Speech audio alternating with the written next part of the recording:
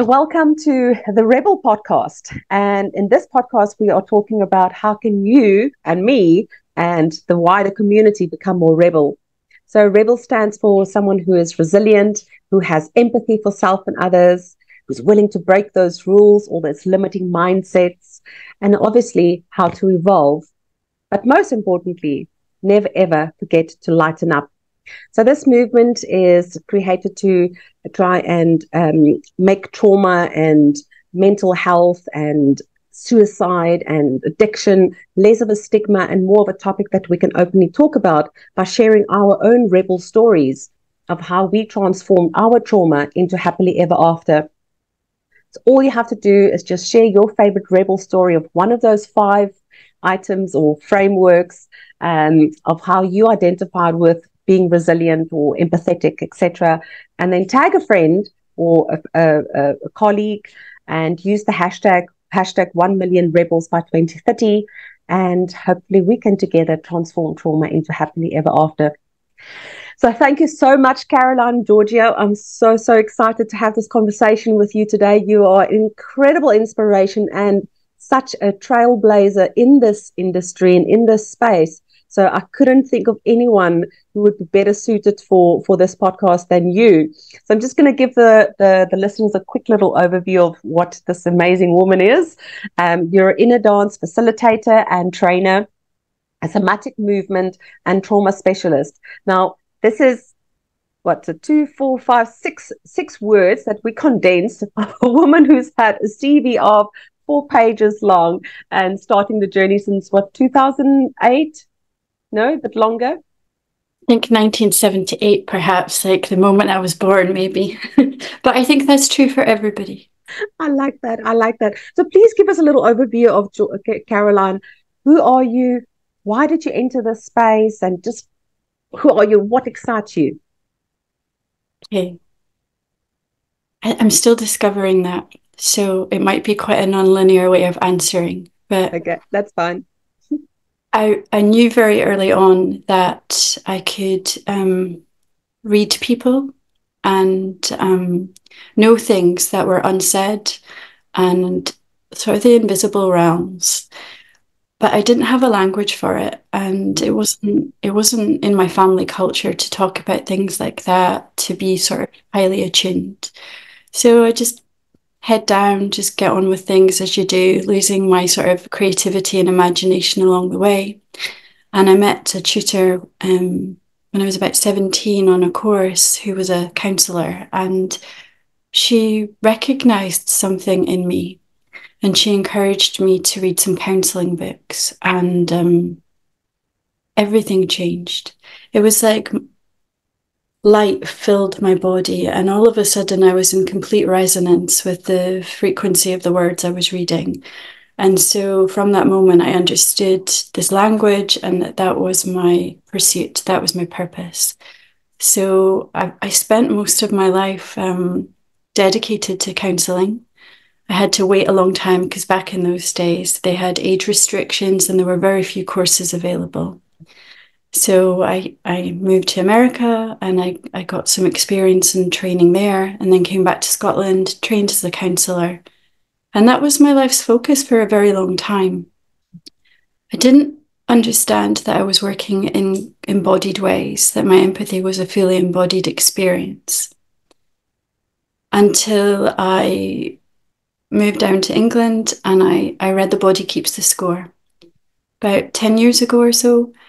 And again, it was like a veil lifted, and I began to see myself and the behaviors and adaptations that I had adopted for survival very clearly. And something, again, woke up inside of me, and I understood that the healing cannot be without the body. We cannot, without connection, the whole body connection, then we are living a half-life and half-truths.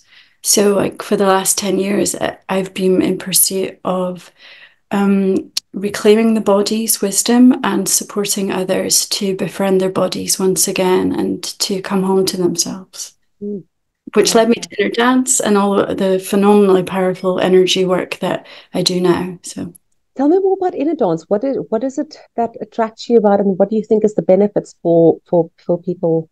Is it just for people struggling with trauma, or is it just for anybody? It's for everybody. So inner dance, in a very condensed way, is working with sound and energy to entrain ourselves back into an altered state of consciousness between waking and dreaming, because it's in that state that we self-heal.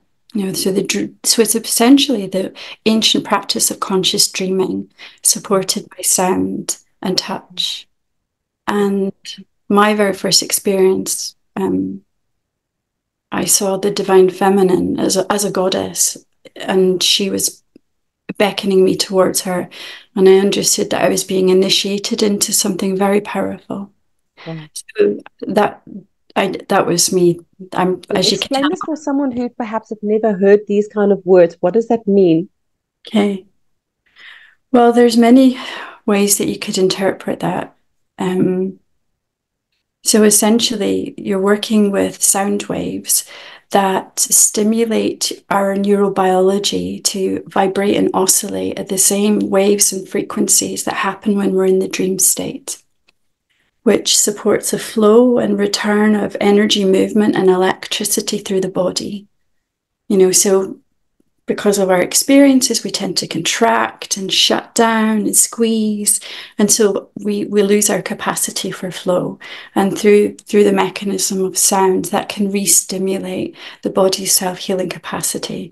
And when electricity flows and spreads through the brain, the body, we start to waken up to a much fuller potential. We only use just a tiny percentage of our full potential, but this increases that. So we can have visions, we can have sensations, we repattern our nervous system. So all those old stories begin to transform and transmute. Because when it comes to trauma, for so many of us, we get stuck. And we repeat the story over and over again. And this is about finding freedom. And the body's an innate way of doing that. Okay. So it's for anyone and everyone. It's our birthright. We were born with these capacities to self-heal. But Tell me a little bit more about that, because that's obviously coming up a lot more, and people don't understand that. They actually get angry when I speak about it. They're like, no, we can't. I need my medication. So would you like to talk a little bit more around that? Sure. Well, let me feel into that. Our stories are really important to us. As humans, we need them. There's something so important about them because they capture essence and they're vibratory. And we become identified with them in our search for identity. We become identified with a story, and then just like a broken record, we just repeat it over and over and over.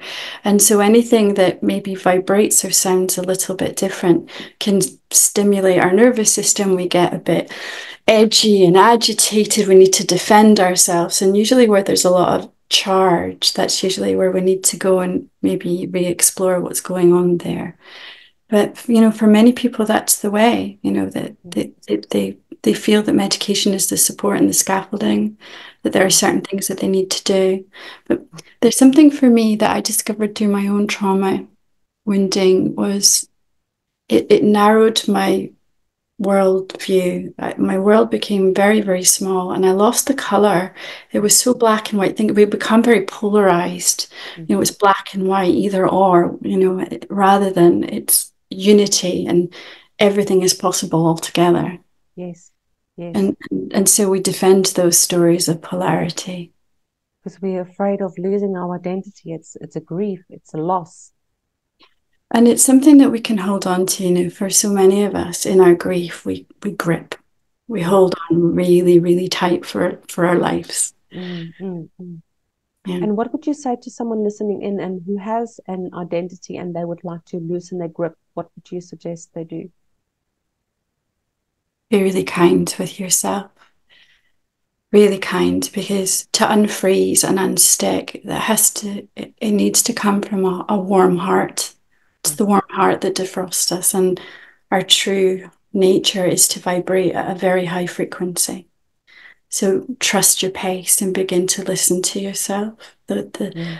voice that kindly suggests things that might be beyond your comfort zone. Mm. And, begin to discover who you really are, because who you think you are, they're not the same. Yeah. Yes. I like that. Do you perhaps have a favorite rebel story that you would like to share? Well, my whole life's been a rebellious act, I feel. My partner, my nickname is Teeny, and he calls me Teeny Rebel. Oh, I So like that.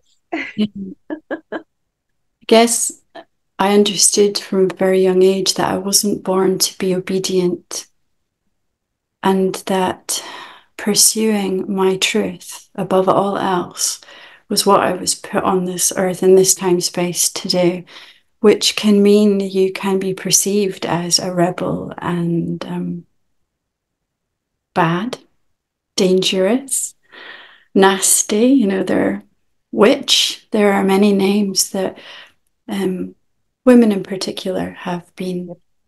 have been called. So I guess that doesn't give any specific. It feels like it's a practice. It's not. There are a billion stories within it, but it's a Mm. way of being, and it's a practice, Yes. and it's something I'm doing every day. Okay.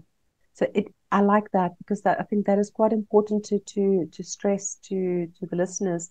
It's not an overnight, right, I've got it. I'm going to start being more rebel. I'm going to be more resilient. I'm going to have more empathy. I'm going to start breaking rules, have evolving, lighten up.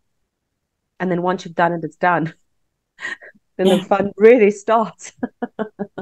yeah, So it's that evolution, that constant evolution and change. And yeah. what would you advise people who go through this ebb and flow of life? Well, I think that is the movement of life. It is ebb and it is flow. So I live by the river, so I have a beautiful witness and guide who shows me that there's always rhythm. There's a sacred geometry, and the ebb and flow is really, really important. That we need the balance between rest and activity. We Yeah. can't only ever be in one. We Yes. need to move, and movement is life. Yes. And what do you think that's perhaps one of the challenges as well that I've got a somatic trauma informed program, and I talk about letting go and that movement, even just stretching and yawning. It's taboo in society. When I stretch myself in public, people stare at me, and I I'm like, know. but it's the most natural thing for us to do is just to Yeah. breathe, let go. But no, that's bad manners. You mustn't do that. You must just sit still, be like this, be this perfect little example. Can you expand a little bit on that, Caroline? Yeah, there are so many rules, things projected onto and imposed upon the most basic and innate ways of taking care of ourselves. Not only is the yawn one of the most pleasurable experiences I think you can have, it's actually the body resetting itself. So it's the autonomic nervous system seeking expansion and then coming inward and then back out again. Mm. So it's regulatory. So there's such authentic intelligence within the body's way of being through movement and expression. And we've really been taught not to trust our bodies anymore for fear of being shamed and socially unacceptable.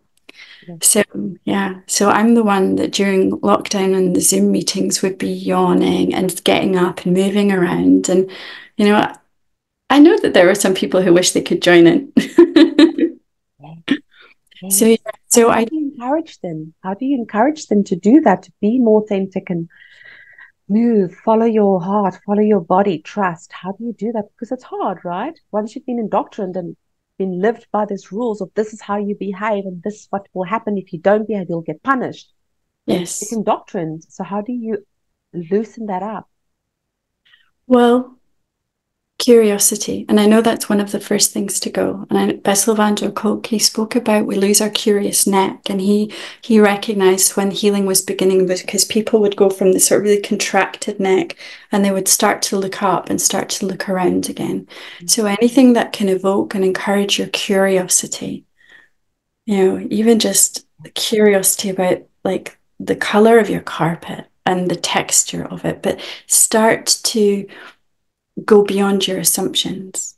So it doesn't have to be anything massive, Mm, because, we put the brakes on for a reason. There's something gently, gently starting to be the curious observer. And I yes. like to say to people, imagine you're an archaeologist, Mm, and you've got this really gentle brush and you're combing through each grain of sand with no judgment about good and bad. It's not hierarchical, but there is a treasure waiting to be discovered. mm. You can just gently, curiously stay with that. Yes. Now that goes to the next question of the impatient one. I'm not impatient at all. Yes, I am. So people like myself who are impatient with one thing's done now, it's Yeah. really hard to just sit with a brush. I want to break it open. Let's break it open and see what's inside. I have to Yeah. sit and brush. So how would you guide people like us who are impatient? Yeah. Uh, Now, I'm not saying this is true for everyone, but I know for some people, there's something about the discomfort, um, an avoidance of a particular sensation that we want to just get there immediately. We don't like that moving through, slowing down. And that can also be a nervous system activation that slowing down can signal to the body threat and danger. So again, there's something about staying curious to that. If there's energy that requires discharge, well, maybe I need to do that. Maybe I need to just take 5 minutes to put some music on if that feels okay and just let the body move itself. Yes. Oh, I That love there's, that. there's a million and one ways to support yourself. It's just, again, there's even the story of I'm an impatient person. Yeah. That might not be the full picture. No, no, no. I've adapted so much. I've learned to do that, sit with it, but it's painful. It's not comfortable because I do recognize that, I'm a trauma baby, I'm constantly on the Yeah. what's next? Where's my next? And I have to remind myself, Yeah. And we okay, can be it's both okay. at the same time because I really love to create and I always have something wanting to come through me. Yeah. And I've learned how to be really good at taking my time.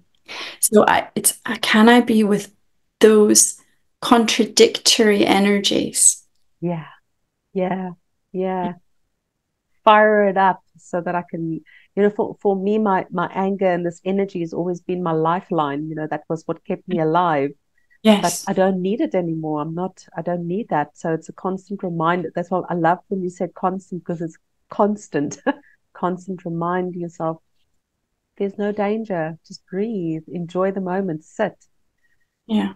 The And there's world's not going to end if the project's not in by 5 o'clock, you know? exactly the pressure that we put upon ourselves can be a Yeah. mess, the squeeze, and Yes. also something about poverty and abundance. If we have a story of poverty, that there's not enough, there's time poverty in particular. That's a big one for a lot of people. You know, um, Yeah. yeah, the clock is ticking. It's Yes. fear of death, fear of not living a life fulfilled. Yes. And satisfying. That's a huge Yes. one. Yeah, but And I what? find slowing down, I actually managed to do a lot more and a lot more with a lot more skill and yeah, to a higher standard. Isn't Strange. that true? And isn't it true when you do nothing, things just seem to happen? I'm still amazed at it because I'm like, that needs to get done yesterday. And when I just say, for 3 days, I'm not doing anything. And then everything just happened. Everything just flowed. I don't It's have to go work for it. I don't have to fight. I don't have to claw. I don't have to yeah, prove. It just happened. yeah. And I think there's something about flow there, that shift between effort and effortless. Yeah. That we've fought for our survival. We have to keep pushing, no pain, no gain. Mm-hmm.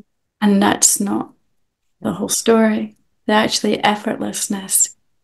enables so much to happen when we start to trust the universe that we're a part of, that it provides always, that we can receive. You know, first for me, there's something about, it's very difficult if I'm push plowing through.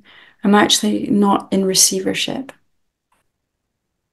Oh, you are It's so spot on. difficult for so many of us. You know, Spot we're on. Can you expand a little bit more on that? Because a lot of people won't get it. And I did not get this until only a few years ago. yeah. Well, I come back to the heart again. So many people I know, myself included, learned at a very young age to give more than we have, to sacrifice, to be caring for others, in service to others. It's like the scales are tipped out of balance, but not be in service to ourselves.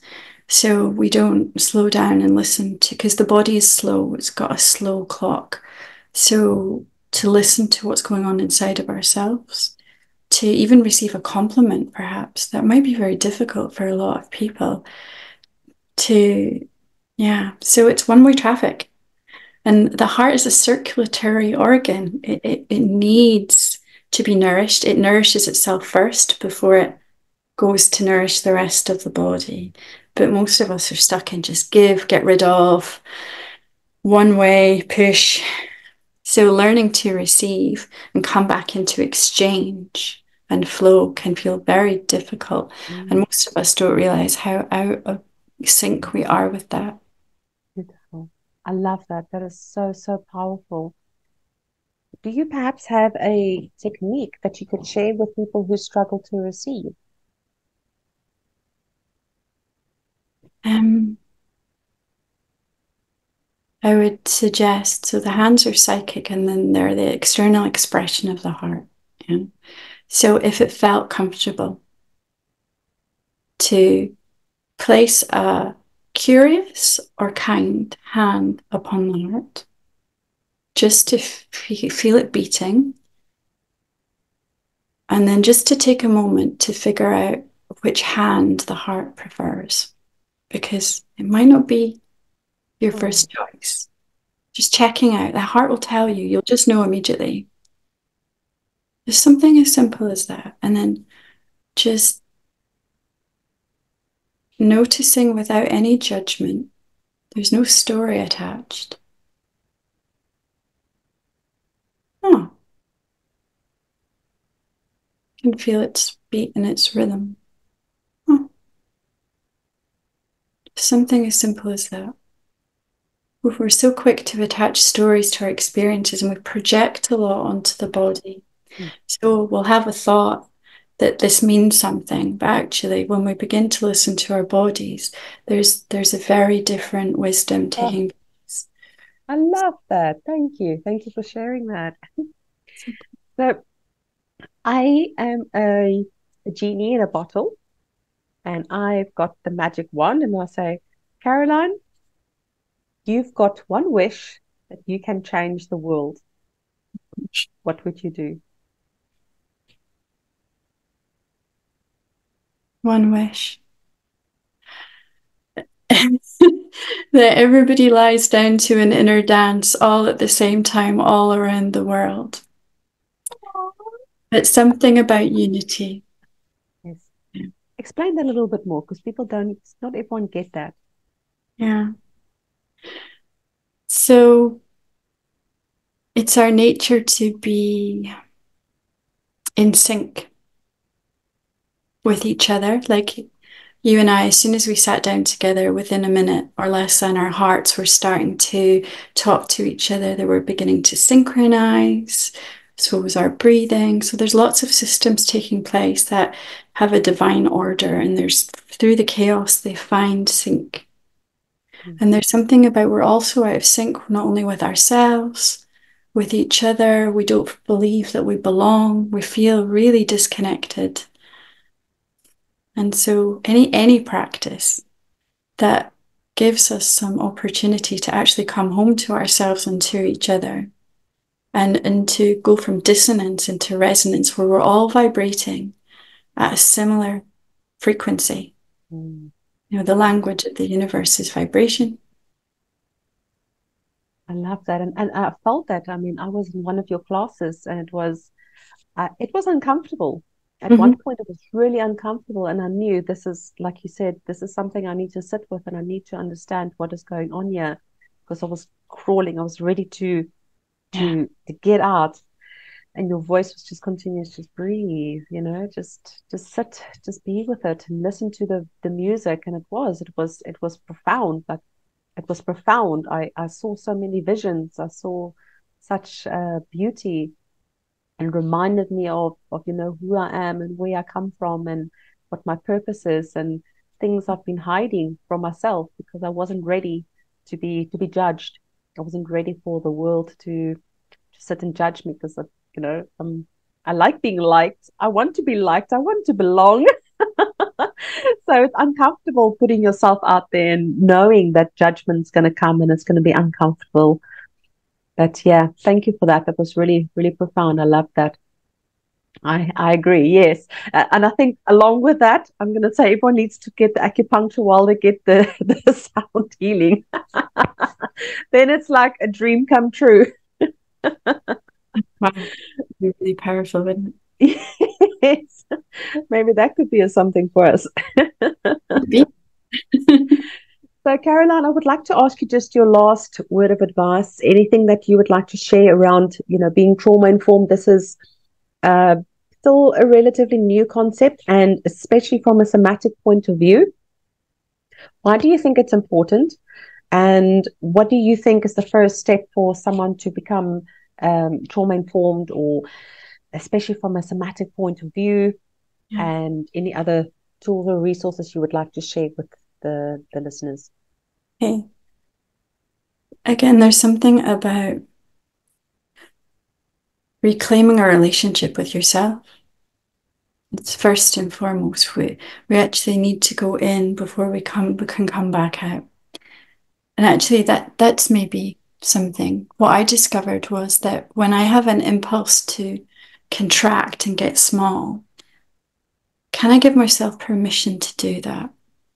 By actually following the direction that my body wants to take me. Hmm. And I work with a lot of people and we do this. So it might be that I follow my head wants to go, my mouth wants to go. When I go inward and I go into as small and as tight as I yearn for, and I stay there. And then what I discover is that my body has an innate way of bringing me back out. I don't have to make the decision to do it. Muscles will start to soften and movement will start to a bit like a flower sort of unfolding and unfurling. And I realized that all along I knew how to go in and I knew how to come back out. And I think when we're working with trauma, we get stuck or we resist the the the second part of the action or that the flow of that. Just like with our breathing, we tighten our breath, we don't breathe fully, we inhibit the ebb and the flow. So something that might, yeah, if you feel restriction or contraction, trust the intelligence of that and just discover more about that for yourself. If you're feeling expansive, be with that, but stay curious. There's so many resources and so many amazingly informed practitioners out there. You don't have to do it all on your own. You're never on your own. Some things you need a witness, Yes, and correct. and there's no shame in that. In fact, that's the healing, to Yes. have a loving and accurate witness. Mm, mm. I love that. And would you like to just add one more part to trauma informed? Because a lot of Sure. people don't understand what it means, and especially, as I said, from a somatic point of view. So, Yeah. what is your understanding of what trauma informed is, and why is it important for the general public? Because obviously, a lot of people say, "Oh, but I've never experienced trauma." I'll be, wow. Let's go back to. Well, trauma is a human experience. It's actually our world is in trauma. Climate change is an expression of that, and we feel that in our bodies. So we're not ever separate from what's taking place in Thank the you. people around us and in the world that we inhabit. Mm, that's So yes. trauma is it's relational. Mm, It's something we can learn about and discover how it manifests in our own bodies and our own being. Mm. So to be trauma informed is someone who's deeply curious and willing to discover for themselves what that means for them, and also to have an understanding of how that might manifest in another person so that we can help them to return to a relationship with themselves. So that, most of our habits, if not all of them, and our patterns and our programs are essentially the autonomic nervous system leading the show, running things, and we're essentially stuck in the past, reliving the same stories over and over. And it's really important to be able to know that, because we become identified with that and we think that's who we are and that's all there is. Mm. And so to be able to support someone through an understanding of the body, to recognize from an observable distance what's happening for them, they can realize that they are not the story that they've been telling themselves. They're not the habits and patterns that they've been living. That was an adaptation. And they can reclaim agency and autonomy, because all of a sudden now there's choice. Choice. So when there's an autonomic response, we can actually choose, oh, is that the one I'm needing right now? Is it the most helpful and appropriate? Or is there something else that I could do instead? So freedom, choice, autonomy, that's what being trauma-informed is all about, supporting someone to rediscover their innate resources and to find freedom through that. Oh, I love it. That is powerful. Thank you so much. And how would we get hold of you? What's the best way to get hold of you? Probably through my website. So I have two websites. So I'm finding ways to bring them together. So there's Counselling with Caroline, it's one website, and also Innerdance Scotland. So I do a lot of online and group work around the country in Scotland, but yeah, I'm working with people around the world. And I do have a couple of recommendations, resources. I know I do love to talk. No, please do share. The first one is an app that you can download on your phone for free. It's actually a friend who's an inner dance facilitator. He's co-developed. It's an app called Be Light. Yeah, and essentially it's through the app you listen to sound and light flashes. So you have your eyes closed, and it entrains the brain into different frequencies. And it's a very powerful self-healing tool. And it's one that actually is all about receiving, because you don't need to do anything other than press play, lie down, get comfy, have your phone propped up or your screen, and just receive. Wow. And I use it every morning. It's changed my world. So I encourage everyone to get that. Wow. Okay. There's a paid option and there's free as well. So it's up to you which feels right for you. But that's an amazing resource. And it's ancient practice with current technology. So it's a beautiful combination. Love that. Thank you. That's incredible. I brought a couple of books. I've got millions of books. I love the vibration of books, and I keep books, even ones I haven't read, for like decades. But there's Belonging by Toko Turner. She's a Jungian analyst, and she beautifully, soulfully describes belonging as a practice. Oh, no.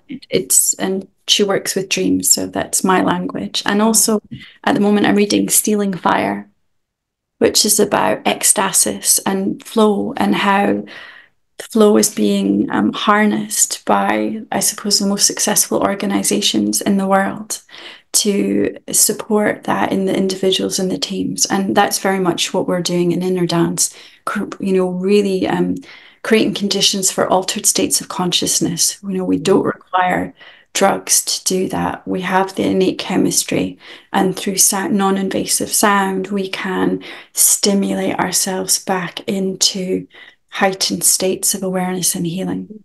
So those are two great things. That's incredible. Thank you. So I will obviously share it in the resource section. So all the links will be there to your websites. If there's any other social media links that you will have, to share it there. These books, I'll share it on perhaps the Amazon link and the Be Light app. So that will all be available on the resource app, on the resource section. Again, Caroline, You've been incredible. I knew you were going to be amazing, but I must admit you did exceed my expectations. So thank you, thank you, thank you. Well, thank you. It's just nice to spend some time in the same space as you. Yeah. Just so I'm always in awe and admiration of people living their dreams, because we begin to radiate, and just you're such a light shining. And so thank you. It's nice to spend that time with you. It's fine. And I'm sorry if I didn't answer any of your questions. I think it's been on my hard since I was a little girl. She never answers the question. She answers what she wants to say. This was way better. That's what I'm saying. This was incredible.